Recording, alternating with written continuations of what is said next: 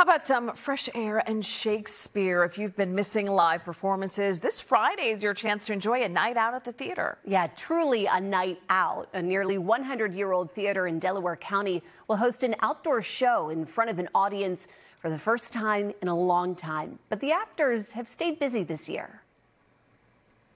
Send her another. Never give her order. It's Shakespeare by the Babbling Brook.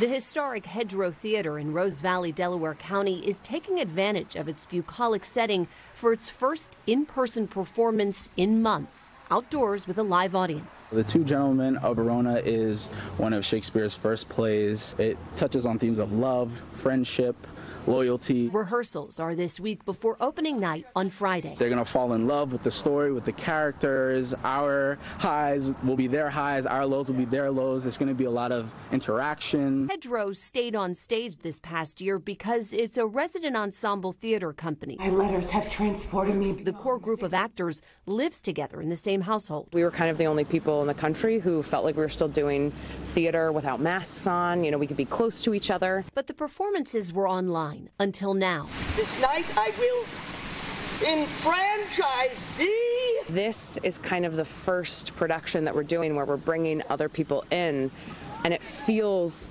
like a big celebration. Doing virtual productions, it's just like you're kind of touching the surface, but you know, doing theater, live theater, you're like scuba diving again. Right now we all just want to laugh and have fun, and I think this play definitely accomplishes that. We're back. Like, theater is back. It is back. Opening night on Friday is sold out at Hedgerow, but you can catch The Two Gentlemen of Verona every Wednesday through Saturday evening now through July 3rd. Jacqueline? And they get to